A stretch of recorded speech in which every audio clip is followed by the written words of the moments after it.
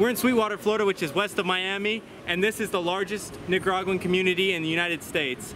We actually just had somebody come up to us and say, "You don't look like you're from around here," which makes sense because this community is 94% Latino. Let's go check out Nicaraguan culture.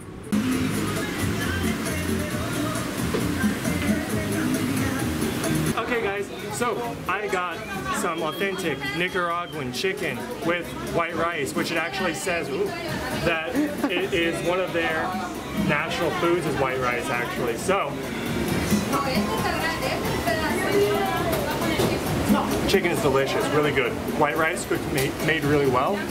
Queso frito? Queso frito, which is cheese toast. Very good. There's something very similar in Mexico. You can get it all over Mexico. Don't know the name. Still really good. Rojita. And rojita, which has a Native American on it.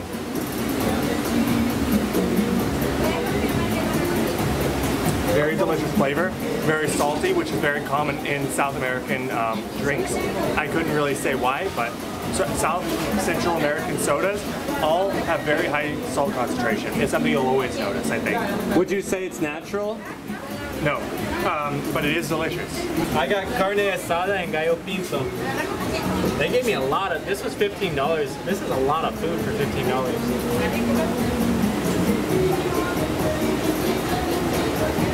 That steak is really good. That steak is really, really good.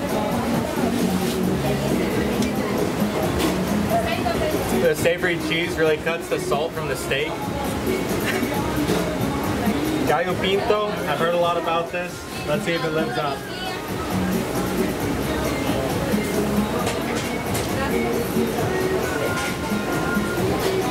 Red beans and rice, never so nice as in Harlem. Let's try this.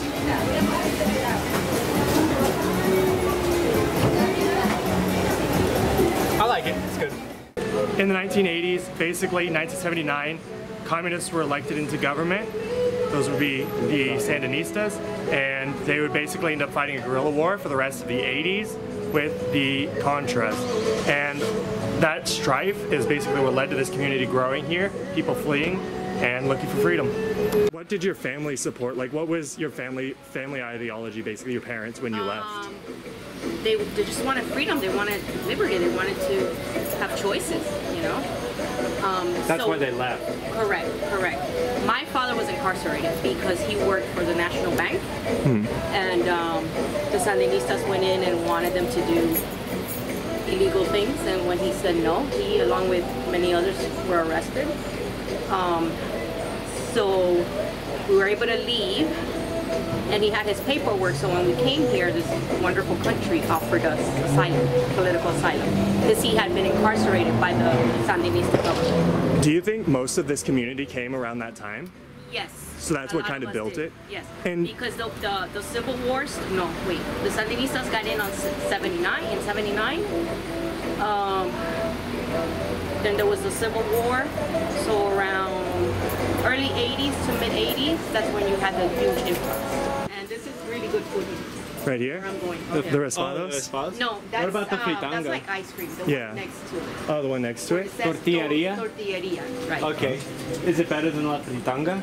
To me, yeah. What is a fritanga, by the way? I know Okay. the word, but... It's basically street food.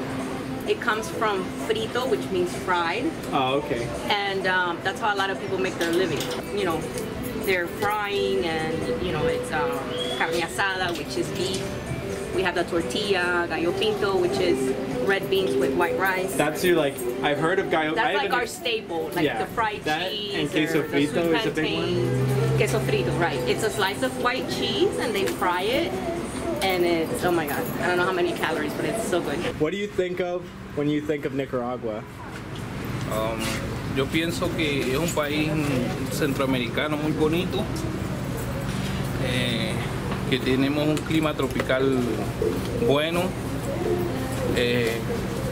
hay una diversidad de comida, lugares bonitos que pueden visitar en Nicaragua, restaurantes, playas, colinas, tiene varios tipos de clima, hay muchos bosques, Es un país que tiene volcanes, tiene islas,